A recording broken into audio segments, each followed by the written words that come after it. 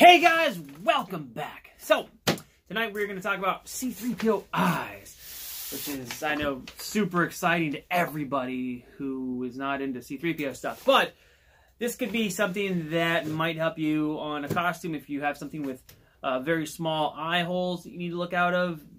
What I'm doing here might be helpful. So, if you're into that, pay attention. If not, just leave. It's fine. This is directed at a lot of C-3PO builders that want to wear this costume. Anyway, let me stop rambling and get to the point. So this is the face that I've worn for a while. For almost any picture, if you've seen me as C-3PO, this is the face that I'm wearing in those photos. And you can see the eyes. You can see the little holes there, if I can line them up, that I look out of. And these work really well. I modeled these either late 2011 or early 2012, and I had them printed at Shapeways, and they're just a 3D printed part. They've been in here ever since. They work awesome. They're nice and light, and they look correct, which is good. You can see the holes there they look out of. So I was gonna make some more eyes for the new suit. I'm working on new pieces right now that should be ready to wear soon. I have a new face here that is in progress, almost ready to be worn. And I want to make new eyes. And I considered just 3D printing a new set of these. But I did a costume a few months ago that was a robot. And it had this big light in the middle of its face. And the performer had to be able to see out with this light in the front of the face. So I came up with this design that worked really surprisingly well. Like when you wore the helmet, you could actually see quite a bit through this tiny little opening ring around the actual eye light. So on camera, it looked like the light took up the whole ring, but there was actually a little opening around the sides. And the way that I designed the interior part of this, it was sort of cone-shaped, and you could see out really well. And I was like, man, I bet this would work on C-3PO's eyes to help improve the visibility if I like kind of reverse the design. So, took a stab at this, and this is what I've got. Now, these are printed in black, which obviously isn't going to show up as well on camera, but you can see the hole. Basically looks the same. Let me hold this up here. So, you can see the holes in the eyes there versus the holes in the eyes there. So, externally, they are almost identical. Like, these actually might be a tiny bit more accurate. I fixed a little thing that I didn't do wrong here, but I did it better on these. But anyway, I digress. They look the same externally. They will light up the same. Everything will work the same. But on the inside, let me take one of these out. I've got tape on here because I made these about a 0.5 millimeter smaller, just so that when they're painted, then after the paint is on them, they'll fit snugly. Like right now, I need a little tape. Just ignore the tape, okay? So externally, they look about the same. But on the back, instead of having a little tiny tube that you look through, there is a cone shape that goes through to the hole, which means that you get, if your eye isn't perfectly aligned with the little tube and its little offset, you still can see quite a bit. And to give you an example of kind of how this is working, this is a toilet paper tube, and this is kind of what it's like to look through C-3PO's eyes. I tell people, if they want a good facsimile of what it's like to see through C-3PO's eyes, to look through 2 toilet paper tubes, and that's pretty much what the field of vision is like.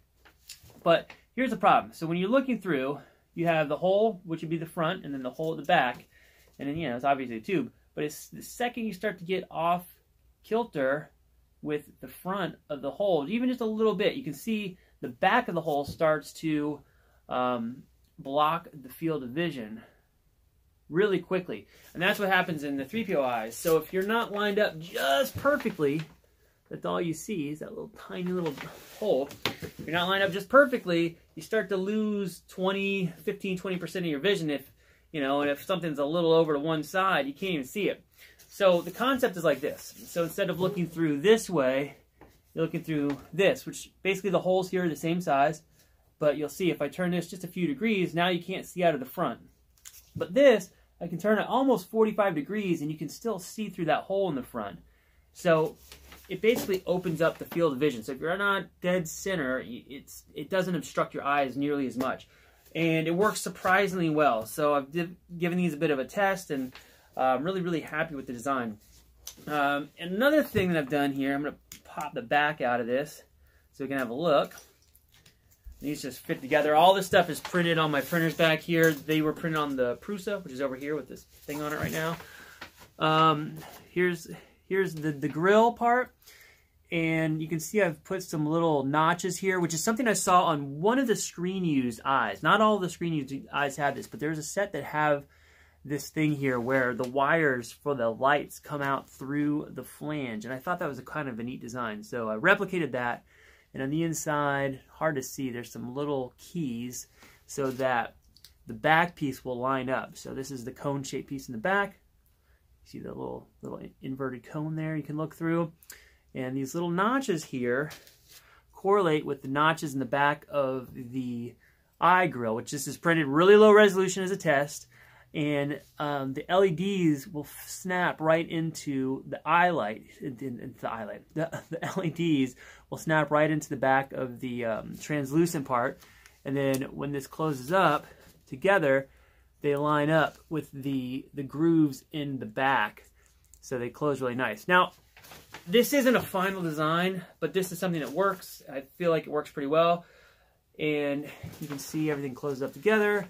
And then the little connectors for the LEDs will come through the guide holes on the edges so that the back of the eye is nice and flush, and then your little wires will come out of the side. Now this is assuming you're going to wire your LEDs in parallel with each other. So each one would have its own set of wires that goes to the positive and negative connections versus a series. And I think that I'm going to redesign this so that the lights are in a series and it only has one connector off of the top. So inside there's only one little wire that comes out. I think that's a more elegant design, but that'll be in the next iteration. I'm going to post these on Thingiverse, so you guys are free to grab them. And as I do new versions, I'll just post them for whatever anybody wants. I don't think I'm going to replace one of the old ones unless there's like a major design flaw.